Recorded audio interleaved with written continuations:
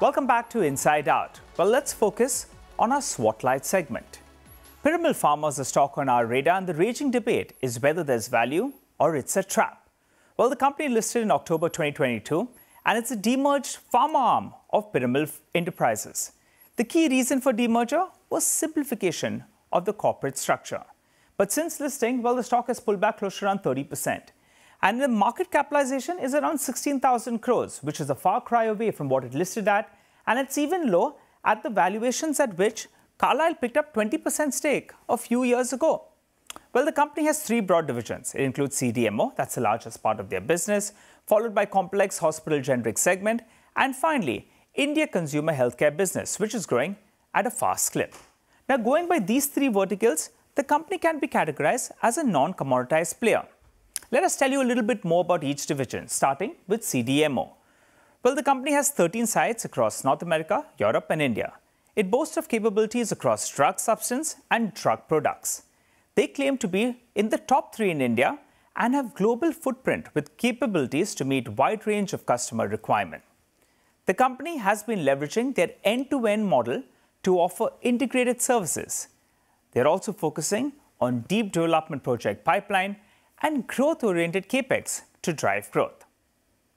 Next up, let's focus on the complex hospital generic segment, which has focus on inhalation anesthesia and pain management, as well as other injectables, and the company claims to be the 4th largest inhaled anesthesia player globally. The company says that strong inhalation anesthesia sales in the United States with volume growth is driving market share gains. They're witnessing robust demand from markets like Japan, South Africa, and LATAM. Well, the smallest part of their business is India consumer healthcare, but it's growing at a rapid pace. This segment houses brands like Lactocalamine, iPill, Saradon, Littles, and Polycrol. The company claims to be ranked 10th in the OTC segment in India. They have been reinvesting the profits back into business and so consciously working at EBITDA neutral as they are spending more on sales promotion so that they can grow the top line faster. The management says that when this segment hits around 1,000 crores, they believe it will be able to cover the fixed and the variable costs, which in turn will aid profitability. Now, in the second quarter, well, they grew in only single digits and margins were in low teens. The street was clearly disappointed. However, the second half of the year has been much stronger than the first half, with around 55% of revenues and 66% of EBITDA being reported in the second half. The company guided that this trend is likely to continue in this year as well. They've also guided for a meaningful improvement in EBITDA margins with improved traction in sales. The net debt is around 4,400 crores, and that's gone up in the last 6 months or so. So the total enterprise value is around 20,000 crores. Then the management has said they expect 15% revenue growth in the next 3 to around 5 years, and they've reiterated that margins will scale towards mid-20s. So in FY25, if the revenues can hit around 10,000 crores and EBITDA could hit around 2,500 crores.